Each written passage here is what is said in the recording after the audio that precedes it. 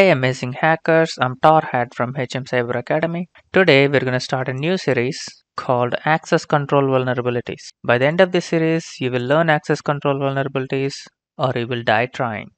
So let's get started. So here, first two labs are part of website reconnaissance, which means there's not much hacking over here, just browsing through the website and trying to find some endpoints which will give you additional privileges. So here there is an unprotected admin functionality. So let's see what it is.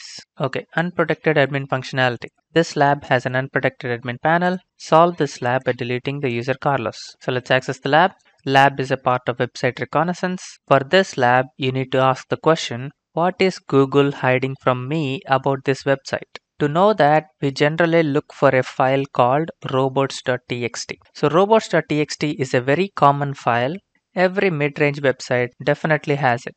Okay, so this file is mainly used to tell web crawlers like Google, Bing, etc. It tells them what to index and what not to index in Google search results. Let's take Google for example. Let me say site Amazon.com. So when I say this, it will give all the results that contains the website Amazon.com. As you can see, all the results that are listed over here, which are called indexing, are from Amazon.com. So does this website contain robots.txt? I'm going to check this site for robots.txt. I'll go to the new tab, paste amazon.com/robots.txt. So I can see so many things that it's saying user agent can be anything. By user agent, it can mean Firefox or Burp Suite or any other agent that sends the request.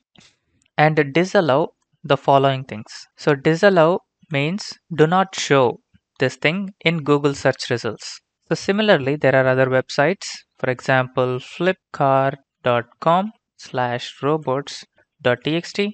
And let's also check couple more like google.com. Does it have robots.txt? Yeah, definitely it has. And as you can see, this one has different types of things that are listed over here. So here there is disallow and there is allow as well, which means you can allow this to list in the Google search results, but do not show these things in Google search results. So let's check one more thing.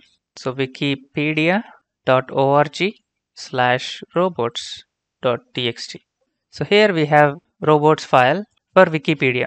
So let's take one example. Let's take this for example. Okay, so it is disallowed in Google search results. And this is the website that it is listing, right? So what I'm going to tell is, I'm going to copy the website and say cite this. If I say this, it is going to show so many results. And here I will add something like in URL, I want to show this. Okay, so I'm going to copy this and paste it over here.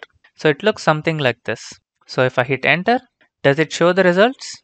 No, right? Because this robots.txt file instructed this Google search engine not to list this URL. But does this URL really exist? So to find out, what we can do is this website right here followed by this URL.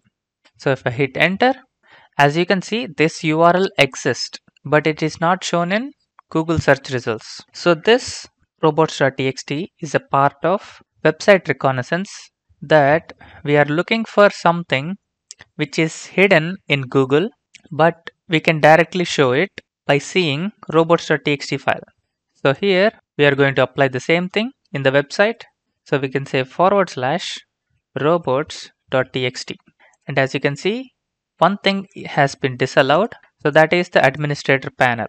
So what do we do with this? We copy this, we go to the main website and we say /administrator panel, right? So if you hit enter, it bypasses all authentication and directly goes to admin panel, right? So here you can delete Carlos user and that should solve the lab. So I hope you enjoyed this one and I'll see you guys in the next one. Peace.